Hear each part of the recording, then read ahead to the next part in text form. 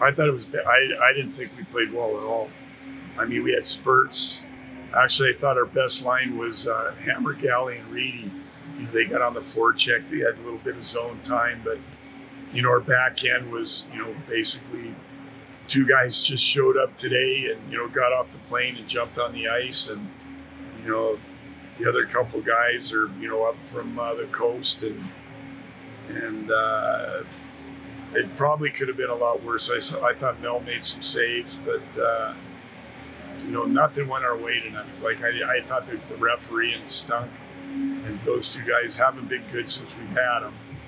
And I mean, I'm not using that for an excuse, but like the other team's not all angels. The bottom line is, we just didn't play very well.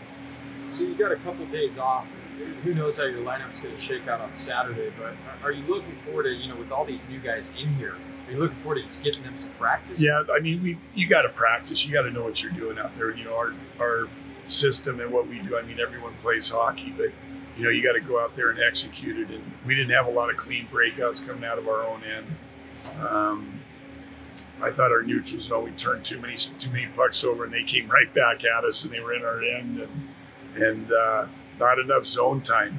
But we have a couple days to get ready for Texas, and look at the tape and see what they do, and hopefully get some bodies back.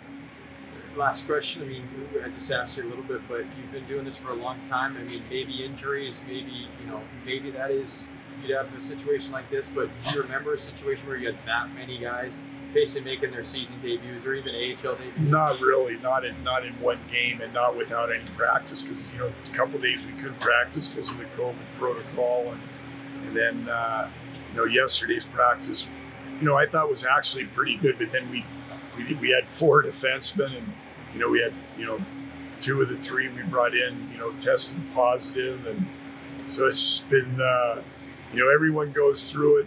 Unfortunately, we got a lot of games coming up with this lineup, and we're going to just have to find a way to get it done on Saturday. Thanks.